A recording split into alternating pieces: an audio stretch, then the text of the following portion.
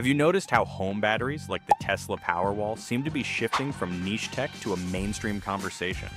What's driving this trend towards energy storage at home, and is Tesla's popular Powerwall 3 the right fit for your energy goals?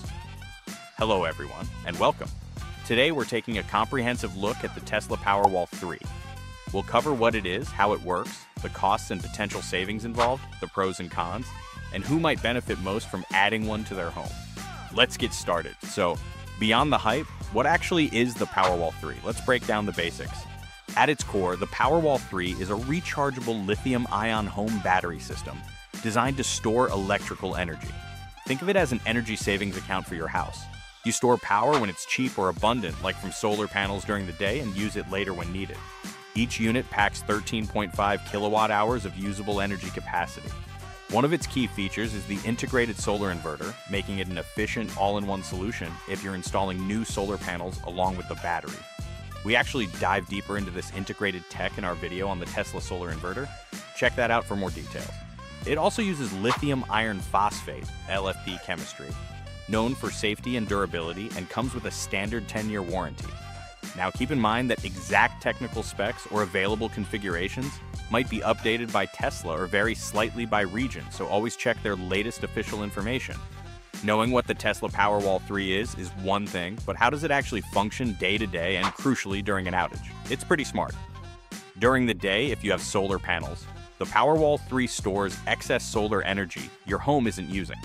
Without solar, or if needed, it can also charge from the grid, often programmed to do so during off-peak hours when electricity is cheaper, and then it discharges that stored energy when beneficial.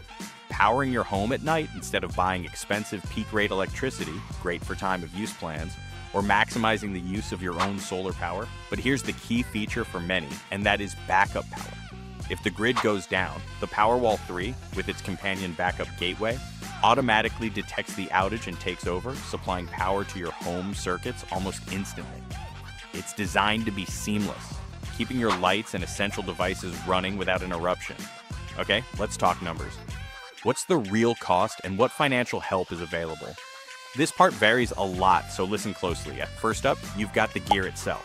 For your first Powerwall 3 unit, including the necessary gateway and standard installation, you're typically looking at a starting point around $14,000. But what if you need more backup power or want it to last longer during those really extended outages? You've basically got two main ways to scale up your system, and it's important to understand the difference. If you need both more energy storage to last longer and more power output to run more big appliances simultaneously, you can add additional full Powerwall 3 units. Remember that first unit is about $14,000 installed.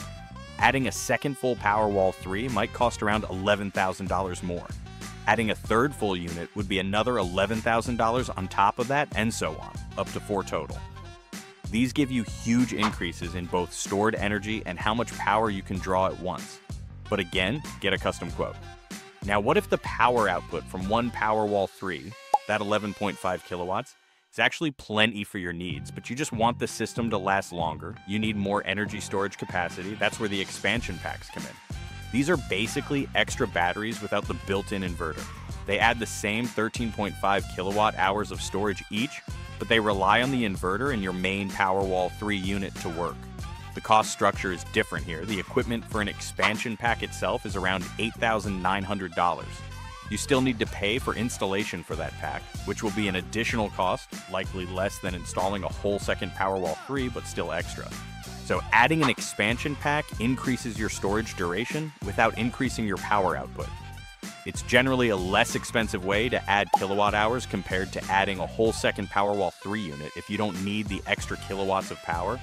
You'd need a specific quote to see the final installed price difference between adding a full second unit versus just adding an expansion pack. So you see, you have choices depending on whether you need more power output, just more storage duration, or both.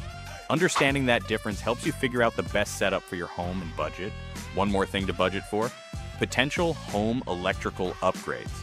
Sometimes, depending on your house's age or wiring, you might need to upgrade your main electrical panel, or if you only want to back up some things, not the whole house, you might pay extra for a critical load panel to be installed. That could add another $1,000 to $3,000, maybe even more, to the job. Okay, I know what you're thinking. Wow, that adds up. and it does. But wait, this is where incentives become your absolute best friend and can dramatically change the final number you actually pay. The big one, available everywhere in the US, is the 30% federal tax credit. That's 30% off the entire system cost, equipment, and installation, coming right back to you as a credit on your federal taxes. On that $14,000 single Powerwall example, that's around $4,200 back. Huge difference. You just need to own the system and owe federal taxes to claim it. Now, besides the federal help, you really need to dig into your local incentives. Seriously, don't skip this. Your state, your county, even your specific electric company might have rebates or programs specifically for batteries. These can save you hundreds, even thousands more, but they change all the time and are totally location specific. We know digging into local details can be tricky, so we've put together deep dives for some major areas. Check the description or our channel playlist to see if your location is covered. For example, if you happen to be in Austin, Texas, we actually have a whole separate video called Austin Solar Incentives that breaks down those specific local details. You can find it on our channel. But regardless, always double check official local sources too. Doing that homework is key. No product is perfect for everyone. Let's weigh the good against the potential downsides. On the pro side, you get energy independence, reducing reliance on the grid. Reliable automatic backup power provides peace of mind. There are potential long-term savings on electricity bills. The integration is seamless, especially with new solar, thanks to the built-in inverter. You get smart features via the Tesla app, like Stormwatch. And the LFP battery chemistry is considered safe and durable. On the con side, the high upfront cost is significant, even with incentives. The 13.5 kilowatt-hour capacity per unit has limits. You'll need to manage usage during long outages, especially with power-hungry appliances. Installation requires certified professionals and might involve complexities or extra costs, especially if integrating with an older existing solar setup. And remember, it's not compatible with Powerwall 2 systems. Liking this deep dive into home energy? If you want to stay informed about solutions like the Powerwall 3, solar tech, and energy savings, take a second to hit that subscribe button and the notification bell. We've always got more content coming. So, the Tesla Powerwall 3, it's a powerful integrated home battery solution offering energy storage, backup capabilities, and smart features. While the cost requires careful consideration and incentive research, its ability to provide energy independence, potential savings, and crucial backup power makes it a compelling option for many homeowners, especially those with solar or unreliable grids. Is it right for you? It depends on your energy goals, budget, local incentives, and how much you value backup power. Hopefully, this breakdown gives you a much clearer picture to make that decision. What are your biggest questions about home batteries? Let me know down below. Thanks so much for watching. We'll see you in the next video.